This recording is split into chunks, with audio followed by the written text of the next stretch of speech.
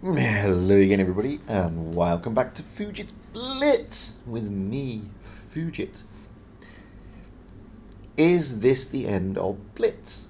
It seems this type of video, well, it comes around every 6 months or so, whereby we ask the very same questions over and over again, predicting the demise of World of Tanks Blitz, yet it still endures. So, is this the end of Blitz? Well, in a word, no.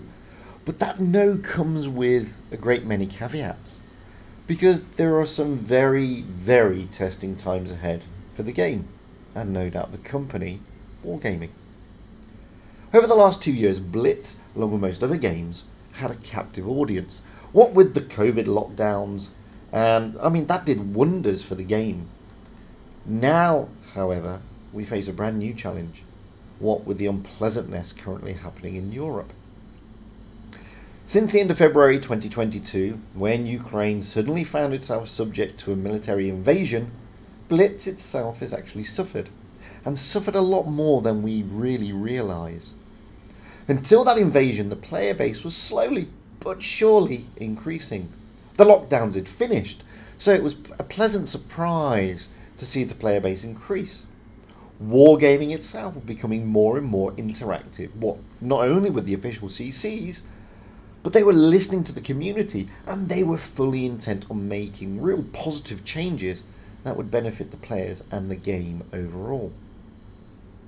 Then, war came to Europe, and many believed, incorrectly that I might add, that Wargaming is a Russian entity, and as such needed to be boycotted, in a show of support and solidarity for Ukraine. Wargaming, whilst it is fair to say originally from Belarus, is not a Russian entity at all. In fact, Wargaming has been a Cypriot, aka European Union entity, for quite some time now, and its headquarters was moved from Minsk in Belarus to Cyprus quite some time back. Wargaming was also in the process of relocating its Blitz element of the operation to Lithuania, another EU country. Nevertheless, many incorrectly felt that Wargaming is somehow associated with Russia.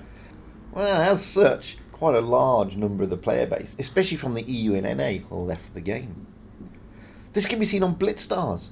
Whilst okay, it's not the most accurate of data sources, it does show a true reflection of attitudes at the moment.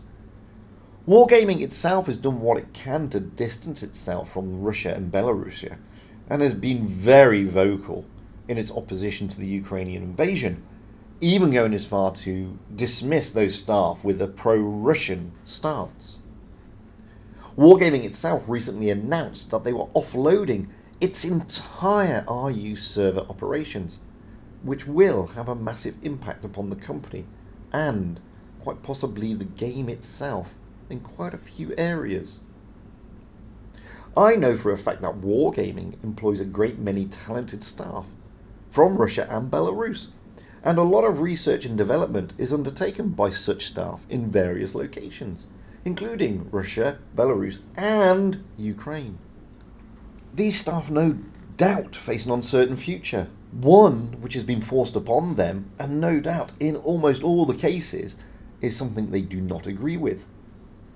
Wargaming also has a very significant amount of staff based and from Ukraine, who again face an uncertain future as war rumbles on in that country. Some may still reside in Ukraine. Those who don't, they will certainly have loved ones and family members there, and that alone will mean their minds are focused on the safety and well-being of those loved ones and family members, rather than a small pixelated tank game, and who would blame them? I personally interact frequently with the staff at Wargaming, and since the end of February, it has been rather quiet on that front. And I hope that those staff members I have dealings with are safe and well, along with their jobs and careers. On the face of it, Wargaming dropping its interests in Russia shouldn't really have an impact on the other servers, but if you dig a little deeper, then there is potential for quite a significant impact indeed. Let's just look at one area, tournaments. Due to COVID, the last 2 years have forced Wargaming to run the Blitz Cup rather than its traditional offline Twister. I know for a fact that they were hoping to get back to the Twister Cup this year, what with COVID no longer creating the havoc it once did. Little did anyone realise that Europe would be plunged into a war, along with all the restrictions and hardships such a state of affairs brings. Clearly Minsk will not be able to hold a Twister offline like it once did, due to the fact that Belarus is caught up on the side of Russia and therefore subject to wide-ranging sanctions. Not only that, but I doubt that anyone from EU or NA would be remotely willing to travel to Minsk in Belarus in any event. We then have the sponsorship side, which is what funds most of the tournaments. Now, majority of the sponsorship, oddly enough, comes from Russian entities. So with Wargaming dumping its Russian operations, severing its ties with the RU server, coupled with the sanctions placed upon Russia, that source of revenue is now denied to Wargaming. Rightly so, of course. And undoubtedly, this has been taken into consideration by Wargaming prior to making its recent decision. We then had the players themselves caught up in all of this. The RU server was by far the biggest of the servers, and the players there undoubtedly paid a significant amount into the Wargaming coffers.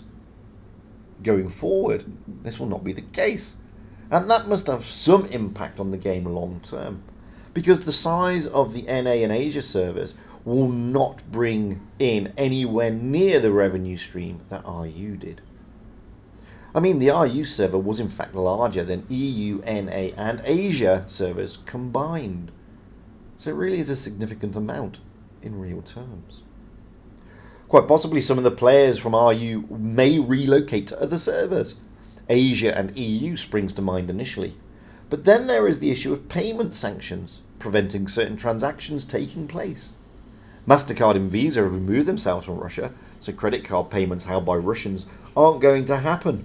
And then the Russian banks have now been sanctioned, adding to a greater inability to pay.